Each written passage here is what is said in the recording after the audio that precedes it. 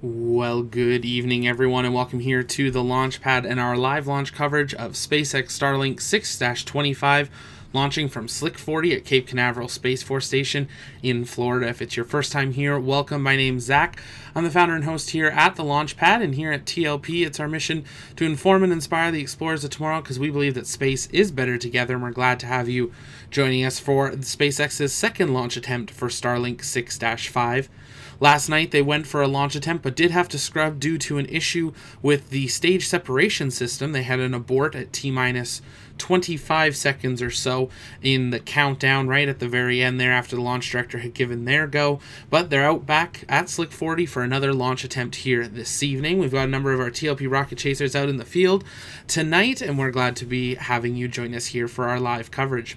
With SpaceX changing how they do their broadcasting, we are just waiting for that live view to begin, but we are working on bringing our own live views online a bit earlier, so stay tuned for that in upcoming live launch streams.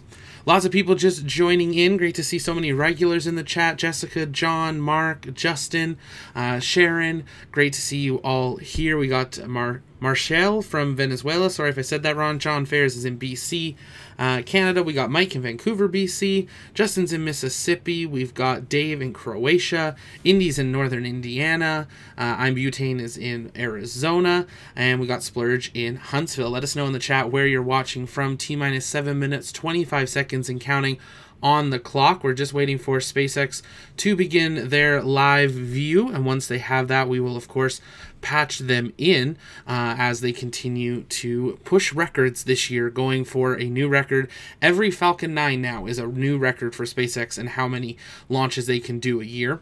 Just 30 minutes ago, SpaceX and Starlink unveiled a picture of their new Starlink factory in Bastrop, Texas, which will help them expand production of their Starlink kits as surging demand happens around the world. And they are hiring. So if you want to work on Starlink, go check them out on their social media, specifically, obviously, over on X. L-minus 6 minutes, 40 seconds and counting as we wait for a live view from the pad. Tonight's booster is Booster 1077, going for its 8th flight after previously supporting Crew 5, GPS-3, Space Vehicle 6, Inmarsat IS-5 F2, CRS-28, Intelsat G37, and 2 previous Starlink missions. Today it's going to launch and attempt to land on the drone ship Just Read the Instructions station downrange in the Atlantic Ocean. And as we get into the final minutes of the count, we do expect to see that live view begin here momentarily. So let me patch that in for us. If you guys have questions, you can send those in the chat by tagging us at the launch pad, and we'll work on answering those live. L-minus 5 minutes, 55 seconds and counting. John Fairs, thank you so much for those 5 gifted memberships. And I just want to say this again. I have seen the gifted memberships you've been doing over on the ISS Live. If you guys haven't checked it out yet, we do have our 24/7 ISS cameras up and running with live tracking and countdowns to the next pass over many major cities around the world. Definitely check that out. But John, thank you so much for the generous support and all the gifted memberships you've done in the number of days. If you guys have received a membership and you have a helmet now next to your name, it might be thanks to John. But we're glad to have you all joining us here. L-minus 5 minutes, 20 seconds and counting, awaiting for SpaceX to switch to the live view of Slick 40. They generally do this at about 5 minutes in the count. If you haven't yet, take a moment, engage that like button, share out the broadcast. You might be watching on a number of other platforms that aren't YouTube. If you are, make sure you follow us there, but also subscribe to us over here on YouTube, so where we bring you our full live launch coverage as well as space news updates via our Launchpad News channel, which is our second channel. And there we have it, a live view of Slick 40 at Cape Canaveral Space Force Station in Florida. A beautiful evening on the Space Coast as the sun set about 35 minutes ago. So we're hoping for a really great jellyfish here tonight. Waiting for that call out of strong back retract.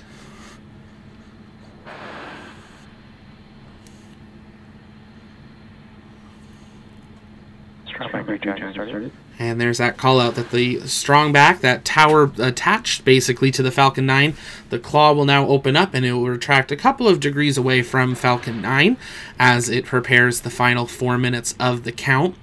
That new tower next to Falcon 9 and Slick 40, that is the new crew access tower, and they switched the cameras right in time for me, giving us a great idea of where a near identical crew access arm that we see at Launchpad 39A will soon be installed at Slick 40, with the first crewed missions targeting early next year, crew and cargo missions targeting testing next year from Slick 40.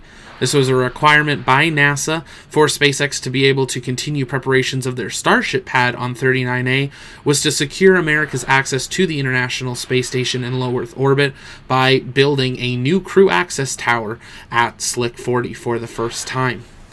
T-minus 3 minutes, 30 seconds and counting till launch. The vehicle well into propellant load and closeouts. The next callouts we're going to be waiting for is for the command flight computers to begin final pre-launch checks, as well as the propellant tanks to be pressurized to flight pressures. That's expected at T-minus 1 minute. Engine chill is now about 4 minutes underway, and that is the 9 Merlin 1D engines at the base of Falcon 9 are beginning to chill in preparation for today's flight. If you're just joining us, though, welcome. You're looking at a live view of Slick 40 at Cape Canaveral Space Force Station in Florida, where SpaceX is preparing to launch 23, I believe it is, more Starlink satellites to orbit. It's a beautiful evening, 25 degrees Celsius, extremely light winds, and sunset just occurring not too long ago. Taking a look at the statistics for this year, this will be the 186th launch attempt of 2023 of any company. SpaceX's 79th launch, their 44th launch from Slick 40, and the 74th Falcon 9 single core that has launched. And you can see that number of all time, 6,729. Next year, will we see 7,000? We'll have to wait and see. L-minus 2 minutes, 10 seconds and counting till launch.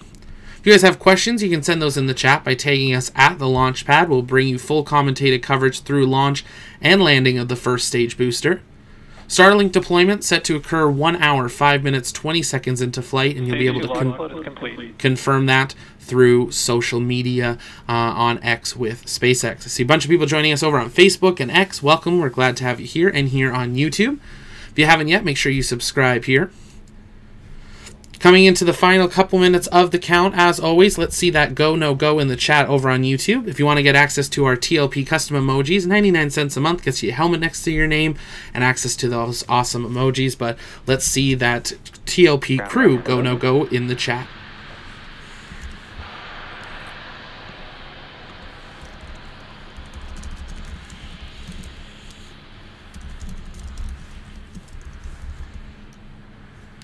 Listening in for that call out from the launch director at T-minus 45 seconds, that final go for launch.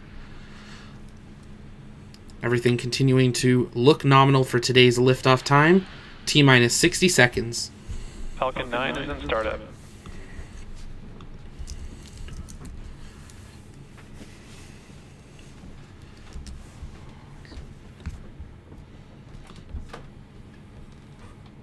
Go for launch. And there's that launch director call out. They are go for launch. T-minus 40 seconds on the clock.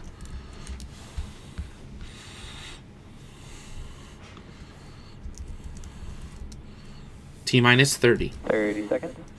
If you're just joining us, welcome. You're looking at a live view of Slick 40 at Cape Canaveral Space Force Station, where SpaceX is preparing to launch Falcon 9 Booster 1077 for its 8th flight, carrying 23 more Starlink satellites to orbit. T-minus 15 seconds, listening into the mission control net for the final count. T-minus 10, 9, 8, 7, 6, 5, 4, 3, 2, 1, ignition, engines full power, and liftoff of Starlink. Go Falcon, go Starlink.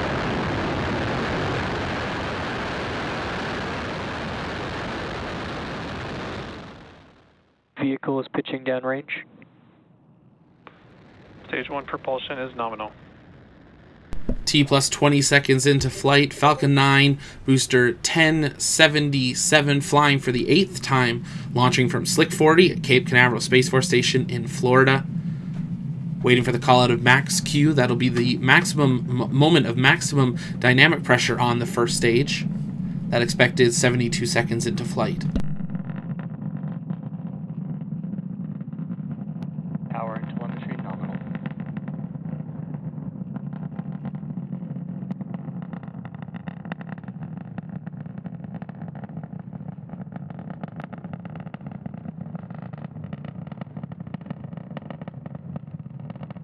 Falcon 9 is supersonic.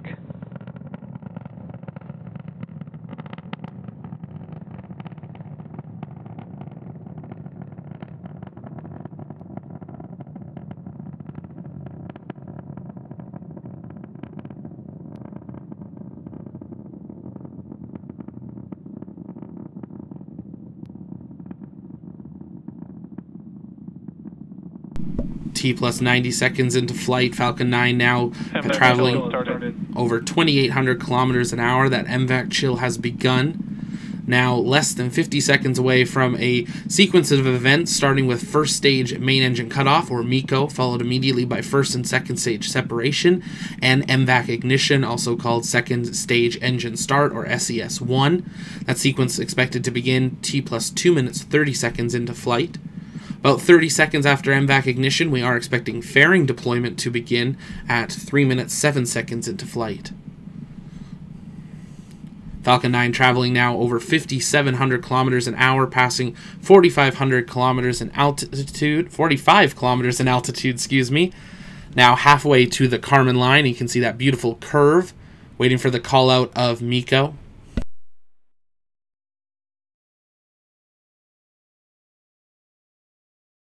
Main engine cutoff. Stage separation confirmed.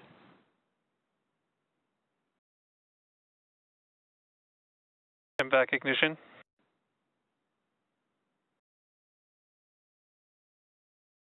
And there's that call out and some beautiful views looking up from the first stage on the left side of your screen. Now looking down the first stage, you can see the curvature of the Earth and sunset. About 35 minutes before liftoff was sunset on the Space Coast. Now 3 minutes into flight, the first stage continuing under its just current speed and velocity up to its apogee. That generally occurs. And there's fairing separation. 23 more Starlink satellites exposed to the vacuum of space. Slight delay there on that camera, but from the call out for mission control. Both the first and second stage have now passed the Kármán line, passing 100 kilometers in altitude. 3 minutes 25 seconds into flight. The first stage normally reaches a maximum apogee, about 117 kilometers. So keep an eye on that as we wait for our own call out of apogee for the first stage, as we await for it to begin its descent back down to the drone ship. Just read the instructions. Second stage now traveling over 9,200 kilometers an hour, 120 kilometers in altitude. We are now 3 minutes 55 seconds into today's flight. The first stage, once it begins its descent back to Earth, will conduct an entry burn 6 minutes 13 seconds into flight. This 20-second burn will see the ignition of a few of the Merlin 1D engines, helping slow the vehicle as it hits the Earth's atmosphere, entering the Earth's atmosphere, as well as slowing it down, but also creating basically its own heat shield to protect those Merlin 1D engines that are coming in at very high velocity. Keeping an eye on that altitude and speed, with the speed now increasing and altitude set to decrease. There we go. First stage has reached its apogee 4 minutes 25 seconds into flight and is beginning to descend back down to the drone ship. 4 minutes 40 seconds into flight, the second stage now traveling over 10,800 kilometers an hour and rapidly increasing, now 147 kilometers in altitude. Just over a minute from first stage entry startup. If you haven't yet, though, take a moment, join us over on our TLP Discord. That's where our community hangs out in between launches. If you haven't got that link, find it over on YouTube. We hope to see you there. That's where our community is. Also, keep an eye out on the shop. New products have begun rolling out as we get ready to launch our big holiday drop, starting continue to follow nominal trajectories on November 1st. We're super excited to have partnered with our manufacturing partner to surprisingly offer a new price range of our products, and they all dropped, and we're really excited about that. Going into the holiday season, we know it's a tight season for many, and it's not just a sale. Our prices have dropped permanently, and we're super excited about that. So definitely check out the shop over this week as we launch a whole bunch of new items going into the holiday season with guaranteed delivery for Christmas all the way up to December 1st. 5 minutes 49 seconds into flight, awaiting that call out of first stage entry burn. That expected 6 minutes 13 seconds into flight. The first stage now below that Kármán line, now passing 75 kilometers in altitude, descending. T-minus 10 seconds to entry burn startup. Stage 1 FTS has safed. Flight termination is safed on the first stage. And entry burn startup. 20-second burn on the first stage, rapidly killing off some of the speed of the first stage as it heads back down to the drone ship. Just read the instructions. Now below 50 kilometers in altitude. Stage 2 FTS has safed. And you can see a burnout of the first stage as entry burn. First stage landing, burn beginning 8 minutes, 28 seconds into flight. You can see it burned off almost 2,000 kilometers an hour in speed there. And it will continue to decrease in speed using those grid fins to not only slow it down, but steer it towards the drone ship. You also heard a call out there of the flight termination system for the second stage. That does mean the vehicle at this point is approaching a partial orbit, but they have been able to shut that off. The MVAC burn will complete its first burn 8 minutes 43 seconds into flight, and will hopefully still have live audio from SpaceX to confirm that SECO 1. It will conduct a secondary burn of the MVAC engine 54 minutes 11 seconds into flight, just a quick 2-second burn to finalize its orbit before payload separation 1 hour 5 minutes 20 seconds into flight.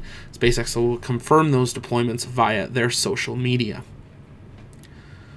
Now 7 minutes 43 seconds into flight, just under 30 seconds away from that first stage landing burn. This landing burn lasts about 20 seconds.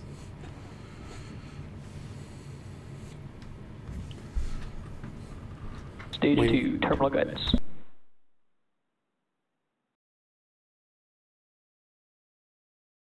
Stage 1 landing burn.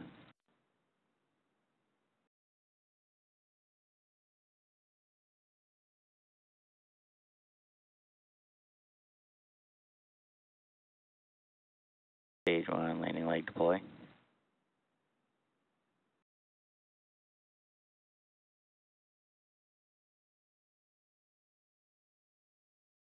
And Falcon 9 Booster 1077 has launched and landed for the 8th time after previously supporting multiple Starlink missions and commercial payloads. Waiting for hopefully that call out. And there's that call out of NBAC shutdown, completing today's live broadcast from SpaceX Starlink deployment 1 hour 5 minutes into flight.